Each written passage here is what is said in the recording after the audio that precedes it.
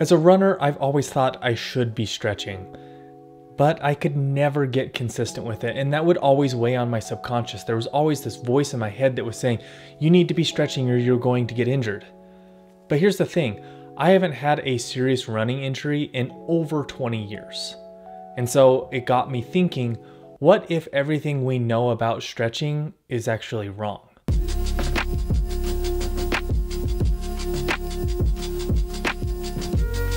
Today we're going to be doing a deep dive into the science of stretching and what I found could surprise you, because after hours and hours of reading these dozens of academic studies, what I found is that what we believe about stretching is misguided. Yeah.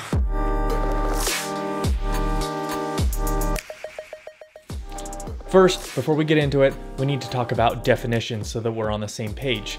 There are two different kinds of stretching that I'm going to talk about today. First is static stretching, and the second is dynamic stretching. You've also heard them referred to as maybe passive or active stretching.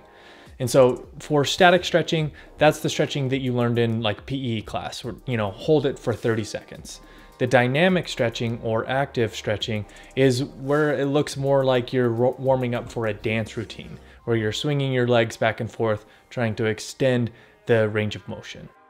First, let's talk about strength training, because we all know as runners that we should be doing at least a little bit of resistance work in order to become a better runner. And I'm going to quote a PhD bioscience genius, Dr. Rhonda Patrick. She said that there's essentially zero evidence that stretching helps with strength training.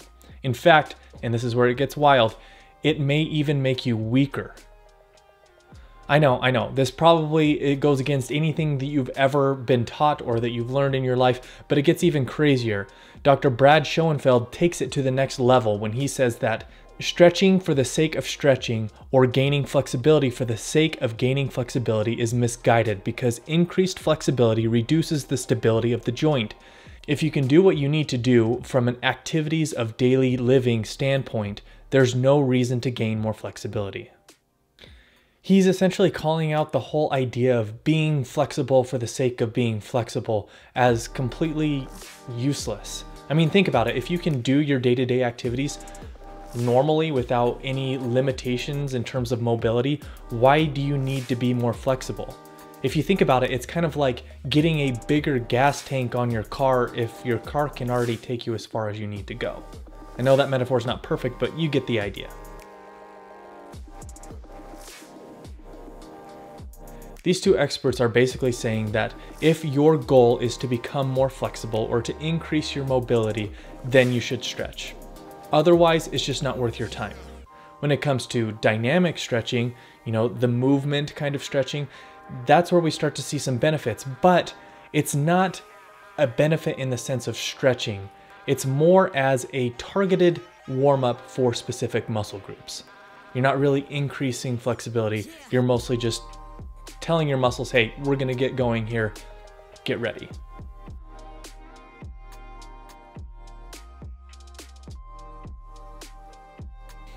But what about running specifically? Is there any evidence?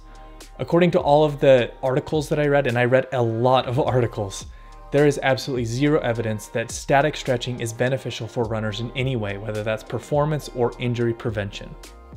With that said, there seems to be kind of an exception, but it's for injury treatment. If you are injured currently, then stretching does seem to help. Personally, I had IT band issues in my life, and static stretching definitely seemed to help, but even that is debated in some studies. Now, when it comes to dynamic stretching, that's when, again, we start to see some benefits. But like I said, with the resistance training, it's not so much a stretching benefit as it is a targeted warm-up. When you do butt kicks or your leg swings, you're activating muscles in a way that you're telling your muscles that you're going to be doing something out of the ordinary. And so there is some benefit there, but it's not really the stretching part of it. And so after reading all of these scientific studies, and I probably read a couple dozen scientific studies about the science behind stretching, there's still a lot we don't know, and it's obvious because a lot of these research papers contradict each other. And so there's still a lot we can know. And to top it all off, there is even some evidence that genetics plays a role in whether or not stretching will be beneficial for you. And so it might even be unique to each person. With that said, after hours of reading these articles, there are a few key takeaways. First, stretching does not prevent injury. Second, dynamic stretching has been shown to be helpful, but is not really stretching. It's basically a targeted warm-up for specific muscle groups. And third, stretching is an effective part of injury treatment, but it needs to be paired with strength training, biomechanical corrections, and physical therapy. And so for me, applying all of this research into what I do personally, I have 3 things that I'm going to change. First, I'm not going to be doing any static stretching anymore outside of injury treatment. Second, on any normal runs, I won't be doing any static or dynamic stretching. And third, for speed work, I will be doing some dynamic stretching just to get those targeted muscle groups warmed up. But that's it. So here's my question for you. Why do we in the running community continue to push stretching so hard?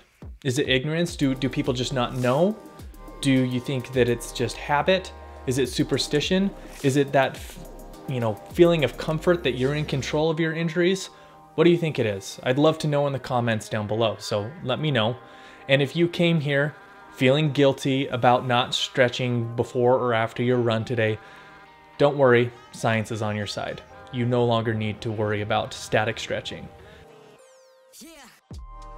As always, I am not an expert in this. In fact, I highly recommend you go read some of the articles that I read and see for yourself. I'll include some of those in the description below. But if this was interesting or thought-provoking, please consider subscribing and liking this video. It helps me know that I'm making the right kind of videos, and it gives me encouragement to continue. So if this was interesting, thought-provoking, stick around. I'll catch you in the next video.